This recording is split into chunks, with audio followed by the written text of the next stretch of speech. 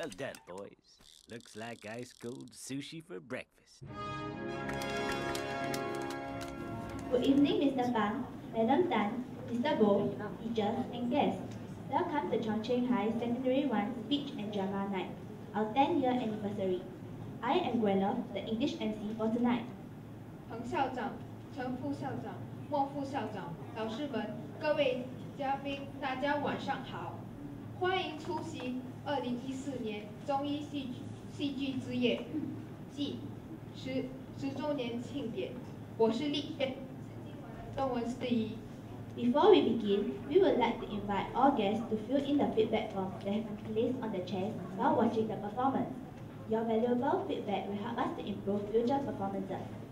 在开始之前，希望各位在观赏表演的当儿，也能把您的感想和建议填写在您手中的反馈表上。表演结束后，请您再把反馈表放进出口处的箱子里。谢谢大家的合作。Our drama night is a combination of the speech and drama lessons we have been conducting for half the year. Our secondary 1 classes have put in a lot of effort in very few days and have brought to you various performances to entertain you tonight. 我校为了提高学生们的口语表达能力，连续10年为所有的中医生开办了中文戏剧课程。在这课程里，我们学习发音、语言表达以及表演技巧。现在，同学们将把他们在课堂中所学的呈现给在座的各位，请大家拭目以待。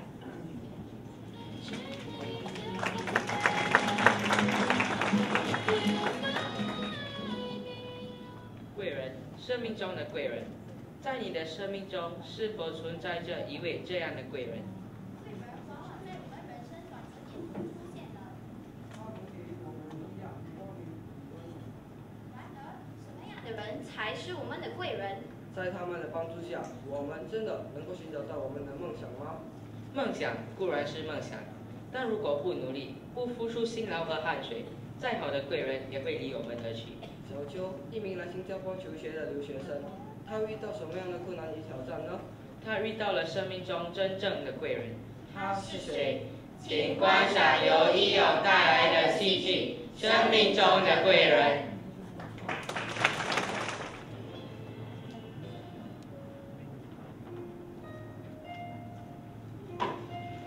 瞧你考的什么成绩？你这样下去，是不是不打算在新加坡读书了？你知道我们来新加坡有多不容易吗？你应该比别人更珍惜现在。3年前，我们从中国漂洋而来，为生活，为了希望，为了更好的将来，我们选择来到了新加坡。但是我们比别人付出的多得多，然而我们的收获却寥寥无几，遥遥无期。了无希望的未来，我越来越不知所措。妈妈，你就别再骂他了，小邱已经很不容易了。那我们容易吗？你平时不好好挑战，他才会这样，都是你的错。小邱，我们移民来新加坡真的很不容易，我们在这生活一定要加把劲，不能让别人看不起，知道吗？爸爸，我会再努力的。小邱，你听好，我和你爸爸下周需要去日本开会，2周之后才会回来。如果我看你不再努力的话，看我怎么收拾你。你就会收拾我，你还会做什么呢？你们怎么知道我不读书？你们大人都是自私的，让我来新加坡读书。你们知道同学们会欺负我，嘲笑我英文不好，成绩不如他们，你们都知道吗？算了吧，小孩子就应该好好听父母的安排，不要多事。我哪有多事？我只是想。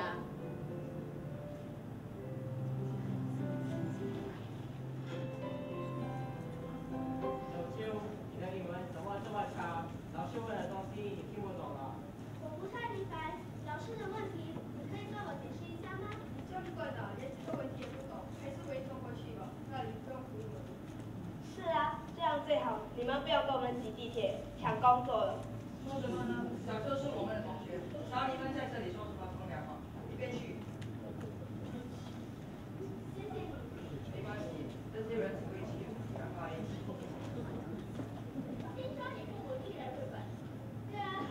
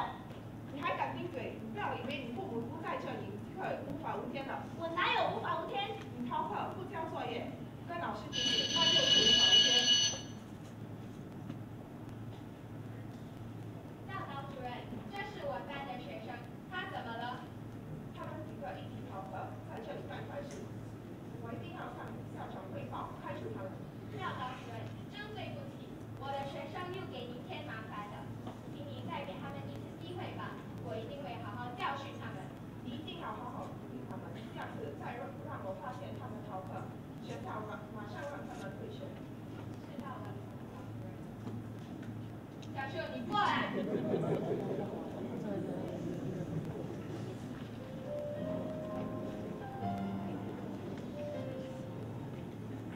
你知道你现在的成绩如何吗？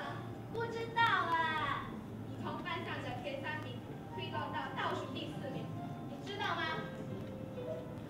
再这样下去，学校要开除你，连我也帮不了你了。你的父母千叮咛万嘱咐，要我好好教你，培养你，你要我如何面对他们？王老师，我错了。我是错了。这时，如果那时有人管我，那该有多好！我不是一个没有人管的野孩子，我更不想做一个没有人管的野孩子。我需要关怀，我需要家，爸爸妈妈，我需要你。可是你们在哪里呢？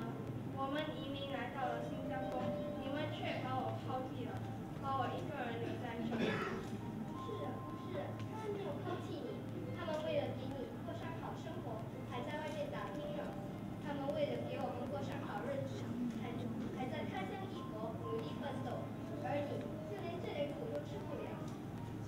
在我人生最无助的时候，我的贵人出现了。唐老师在最关键的时刻出现了，他给我们上了一堂重要的课。胜败乃兵家常事，你一定要勇敢的面对失败。时间非常宝贵，你一定要好好利用它，努力自学。我相信你一定会变成一名非常成功的人。做人不要回头看，而是勇敢的向前看。面对困难，要以坚强的毅力克服困难。王老师，对不起，我会的。看看冯老师，摸摸你的良心，再不改变是不行的。可是，没有可是，既然我们选择来到了新加坡，受不了环境的诱惑，学习的压力，那我们如何面对远在日本的父母呢？可是，没有可是，现在唯一的方法就是好好面对现实，努力读书，珍惜现在。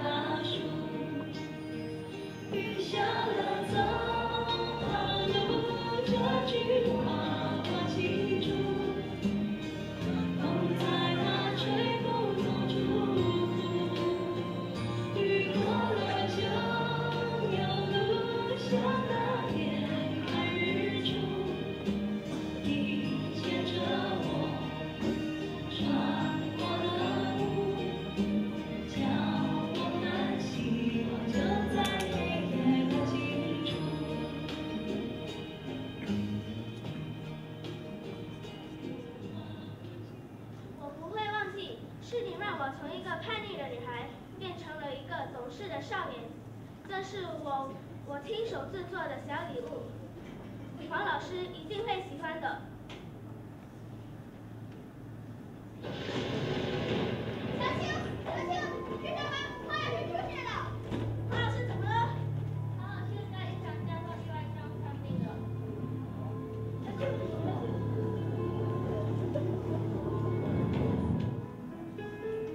做人不要回头看，而是勇敢地向前走。面对困难，要以坚强的毅力克服困难。在我们往后的日子，我们会更加坚强，更加努力，为我们得来不易的环境而贡献我们的力量。移民不易，生活更难，我们只有把握现在，才能开创未来。黄老师是我们遇到的第一位贵人，他永远活在我们的心中。在你的生命中，是否也存在着一位这样的贵人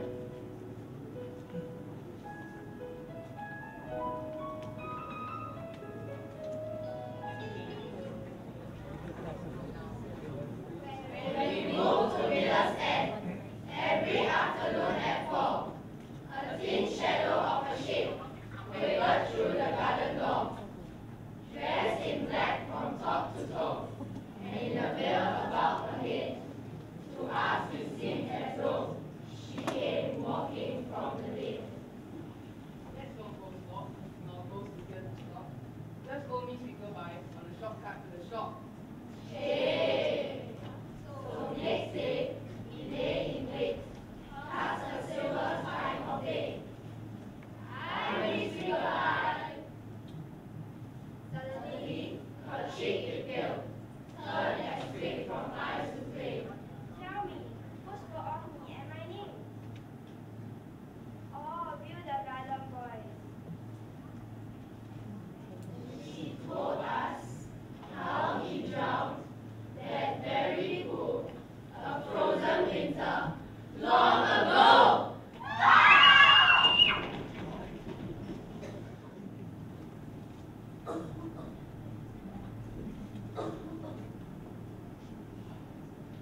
Wake up! Wake up! Come on, we've got business to attend to. Business? Hurry up! What time is it? Time to get up. The actual time. You know I can't see the clock without you. Maybe out when class is over. Useless. Totally useless. Oh, what was that for? You're next. Next for what? The teacher asked Clara a question. And if we don't help it, she won't know how to answer it. What's the question? It's on the blackboard. That's not what I asked. I don't know what the question is. Stupid. I can't see it. She'll come up with something. She always does. This is math, she can't just. Come up with something. You need to chill. Don't sell this and have a nap. If you fall sick again, I swear I will tap on your optic nerve. You wouldn't. Oh yes, I would. You know that makes me crazy. Exactly why I'll do it. But it hurts. It's the only way to wake you up. Some friend you are. Don't get mad at me. If you weren't so lazy, I wouldn't have to yell at you like this. I'm not lazy. Yes, you are. No, I'm not. Yes, you are. No, I'm not. Let's not get into this again. We have work to do. I think you're all high and mighty just because you're on the right side. Well, let me tell you. You may be the one who finds all the ideas. But I'm the one who sees the beauty in them. What's that supposed to mean? I think you know what it means. No. Tell me. My pleasure. Remember the time you saw a dandelion sticking on the sidewalk? Yeah. You wanted to kill it. So? It's a weed. It's a flower. It's a weed. Flower. Weed. Dandelions are survivors. Nobody plants them. Nobody waters them. Nobody even looks at them. Yet they keep coming back time and time again. Don't you see the beauty in them? No, I don't. Don't you see that they are a nuisance? No, I don't. Then it's settled. We'll just have to agree to disagree on this one. There you go again. Where have I gone again? You are such a master. What? Instead of coming to an agreement, we say stupid things like, We'll just have to agree to disagree. and you think I'm lazy? I've been with you, what, 13 years now? Sounds right. I'm not very good with numbers. Well, in all that time, I've learned that there's no use in arguing. It's impossible to get through you. You have no sense of reason. Exactly. And you have no sense of fun. Yeah. Can we stop quickly and get to this task at hand? You're so bossy. And you're so lazy. And not. I do. And not. Then prove it. Yeah, prove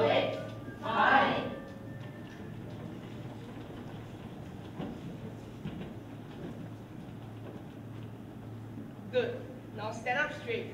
Lean forward. Now, what does it say?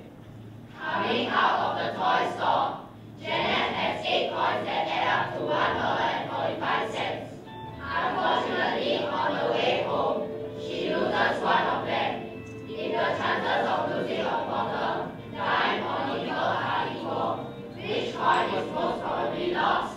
There. Now was that so hard? I didn't say it was hard. I'm just saying. Why does it matter? If we don't do our job, Laura will look stupid. And we don't want her to look stupid, do we? Of course not. That's why it matters. But who cares what coin Janet lost? There is no Janet. There are no coins. And furthermore, the story will be far more interesting if they told us what coin she bought. It's not a story, it's a problem.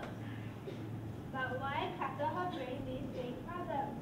She has enough real ones as it is. She's learning. The rules of probability. It might come with heavy subject. Do you think it's probable that she'll just happen to bump into a woman named Janet? Who just happened to have lost all her money? It's theoretical. It's ridiculous. Listen, it's not our job to protect the information. You just have to take it in and then allow her to watch it either with it. I'd rather sleep. I know you would, that's why you always get into trouble. What trouble? Like that time you got us the pink guy. It wasn't my fault. Yes, it was. You took a net thing, got Janet and she stuck her finger in your socket. It's not my fault that her finger was dirty. You should have told her to wash it. It wouldn't have been dirty if you didn't tell her to pick up that plastic sock from the gutter. I thought it was a daisy. It was embroidery. Anyone with half a brain can tell that it was a sock and not a daisy. There you go, rubbing in my socket again. I don't have anything in your socket, that's the point. I mean that your brain is smarter than mine, huh? I know, you don't have to keep reminding me. You could have been smart if you just apply yourself. But I don't want to apply myself. I want to explore. explore. I want to examine. I want to grow. grow. For your reason for me, I had to research. I had to rationalize. I have to work. It's not all roses over here, you know. What I do is hard work too. Yeah, right. It is. When I see a dandelion, I see a flower. We already covered this. I know, but listen to me. When I see a dandelion, I think it's beautiful and I want to share with Laura. I want her to see how beautiful it is. But that's how my what sees of me. Well, you always mean one is smarter than I am. You mean smarter is the right word. Convincing or contriving.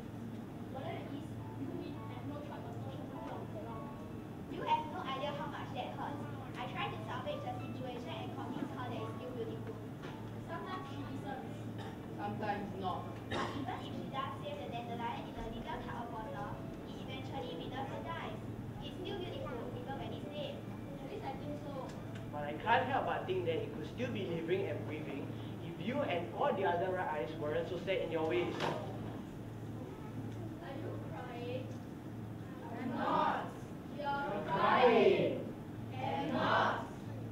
Too. And not. You're You're totally crying. Did I just stop on your optic nerve a little? No. Yes, I did. No, you didn't. Come on, I made you cry. Stop it. I never thought I'd live to see the day. Okay, fine, I'm crying. Are you happy now? A Little bit. Leave me alone. It feels good to cry, doesn't it? Why would it feel good? Sometimes I have the lack of feeling flush out. Otherwise, when pressure builds up, you end up getting Cross. I didn't realize how much I was hurting you. I know you didn't mean to. It's your job to see things the way they are. It's my job to see them the way they could be. Your job sounds much more fun than mine. It is. But I couldn't do it alone. Really? Of course. If it wasn't for you, Laura wouldn't have any hands.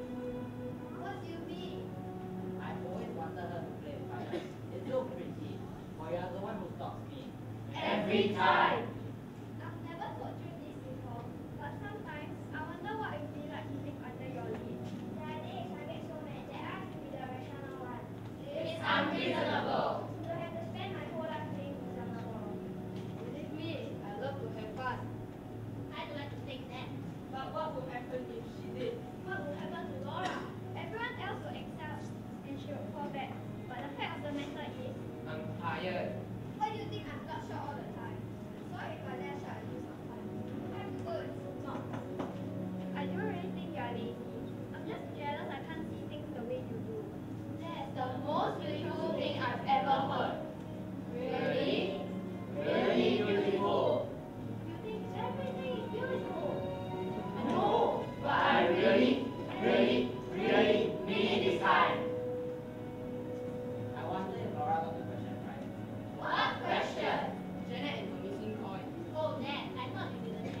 I don't, but I could try to care. And I could try not to. Deal. So, what's the next question we should be looking at? Really? Wouldn't you rather go back to sleep? Nah, let's open wide and show her everything.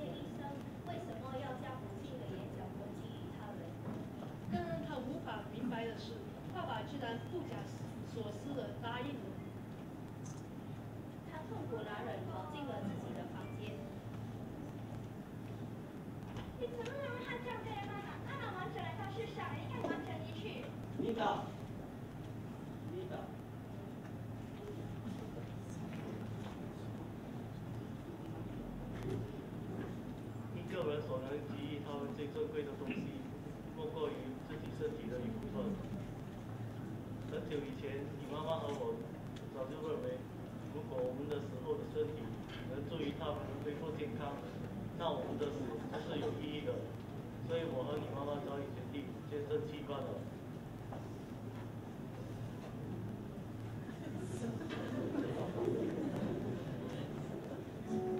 我14岁那年，一场突如其来的疾病夺去了母亲的生命。在那一刻，在内心一直笼罩着巨大的悲哀与痛苦。一想到从此以后再也得不到妈妈的呵护了，泪水不由自主地流了下来。我无法面对这没有妈妈的孤零零的生活。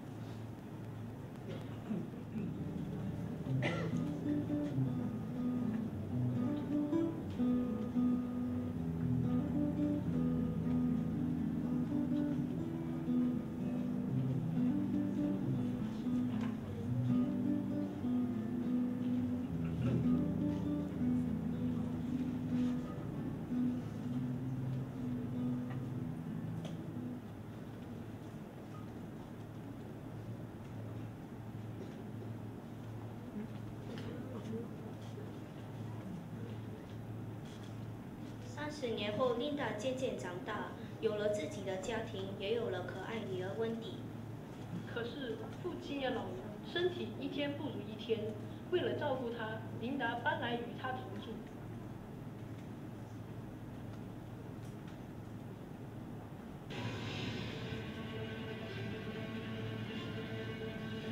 领导，爸爸已经到了，我是否要把所有烦恼的器官捐赠给他们？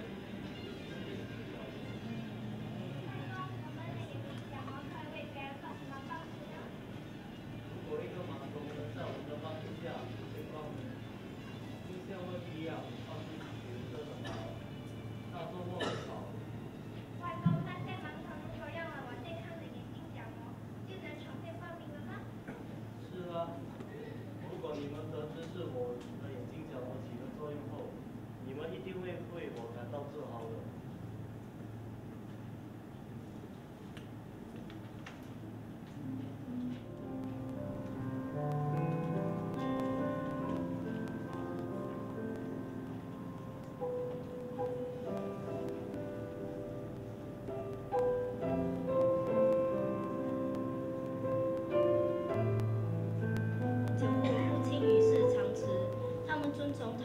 愿圈限了他的眼角膜。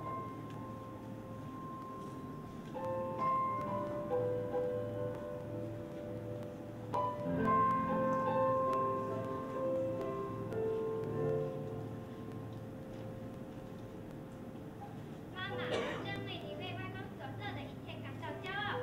真你笑吗？当然，你有想过什么也看不见会有多么痛苦吗？我死后也学外公将眼睛角膜送给失明的人。在这一刻，我真正领悟到父亲所留下的远飞的一副角膜。他所遗留的是从我的女儿眼睛里看到了一种骄傲。这次，我为自己的女儿14岁的温迪而骄傲。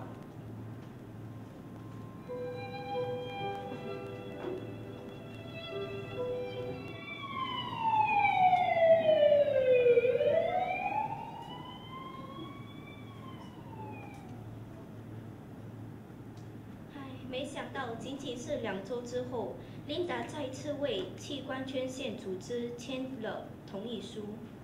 她可爱的女儿，才华横溢的小温迪，在一场交通事故中丧生了。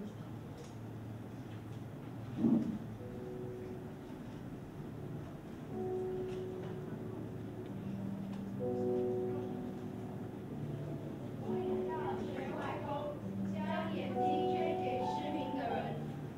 我也要学外公，将眼睛捐给失明的人。我也要学外公，将眼睛捐给失明的人。